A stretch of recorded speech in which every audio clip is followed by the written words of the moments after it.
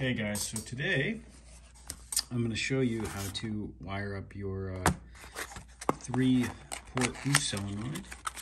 So these can be bought to fit your car specifically. I have a Subaru, or you can buy them so that way they're just the solenoid with 2 wires coming off the end and then a connector. Now, some come with the connector you actually need for the car. Others, you don't get a connector. They might be a little bit cheaper. You won't get a connector for the car, but you'll just have the wires so you can cut off the connector that's to your car and you can just wire these into that. But for me, I'm going to show you how to connect your wires to this connector, and then we're going to stick maybe we won't. I'm not sure if we will or not because I'm not wiring this up today. But we might or we might not put the ports in. We'll probably put them in just for aesthetics. So I'm going to show you to do that. So one of the things you want to do when you first get this is test it. So I have my 12-volt battery set up, and what we'll do is just take these 2 wires and touch one to one side and one to the other. Let's see if I can move that so you guys can see in there. So here we go. So it should click. And you can see the little arm inside moving. And it doesn't matter what way you hook these wires up. They both activate it. So, show you guys.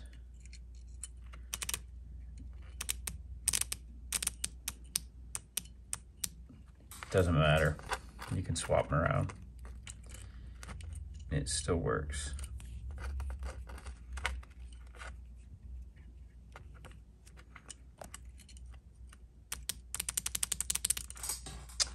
So, now that we know it works, I'm gonna cut probably about 6 inches off of here.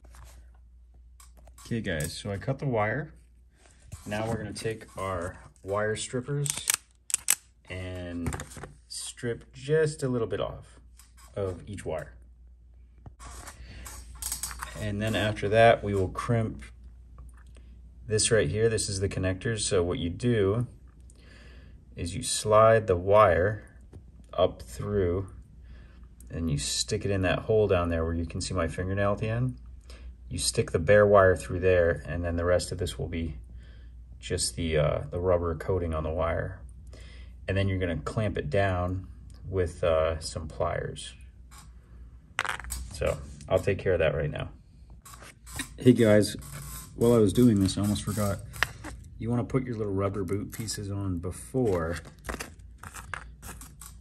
you clamp this on, because after you clamp this on, you're not gonna be able to get that rubber over, or if you do, you risk ripping it on here, and that keeps the moisture out of there. So they're really important to not have a hole in them.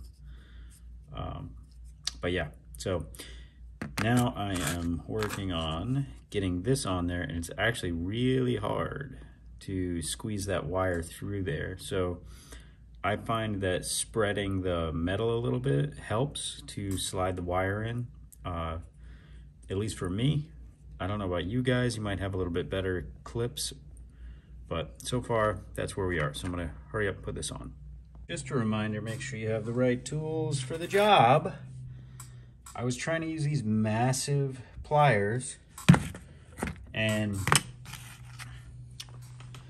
it just wasn't bending these connectors right. So I went, and luckily I have these small pair of, I think these are like jewelry pliers. But these are definitely the tool for the job to bend these, or they actually sell a specific tool to crimp these. I don't have that.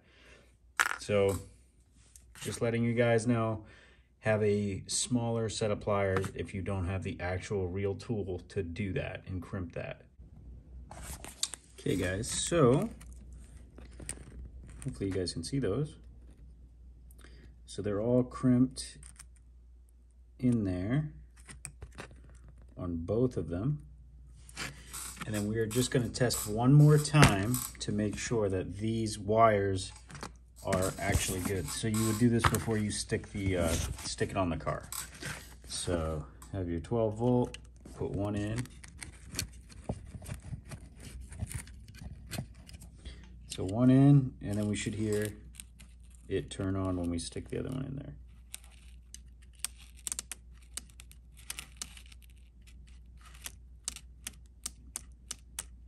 So you guys can already hear it.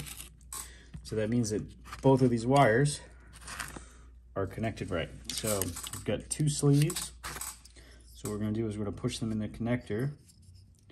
Again, this is for a Subaru. This is a 2006 Outback, but should be the same for just about every WRX or Legacy GT or Outback XT, Forester XT, STI, things like that.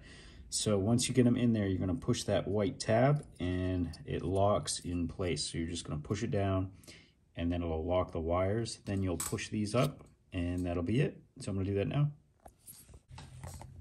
So before I push the tab, always make sure that they're both all the way through. You can see they both are. They're all the way through. And I made sure they're both bottomed out in here, so neither one of them can go any further. And now I'm going to lock this in place. I'm going to push that tab down.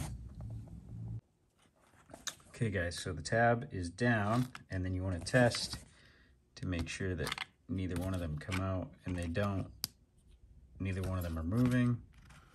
Like I said, that tab on the inside is pushed down. That's what it's going to look like. And the connector is made. So now we'll just push these up like this. See if I can do it one-handed. I guess I kind of can. So you're just going to fit them in there like that as best you can.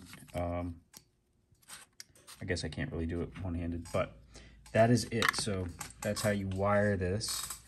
If you want the part number, there it is. And I'm gonna go ahead, put those on, and then I'll just screw those in real quick. All right guys, so that's it. That's how you wire your 3-port electronic boost controller. In case you guys need the numbers, that is it. So just so you guys know, those are really good like 3-port boost controllers, but if you get one that already has a connector on it, it usually costs, geez, I think I've seen these for $70 with the Subaru connector on it. I paid like $20 for this with the connector, and you can also buy them without the connector and they just have a wire and they're like $15. But the one with the connector is super easy to do. Hopefully you guys will be able to do it with this video.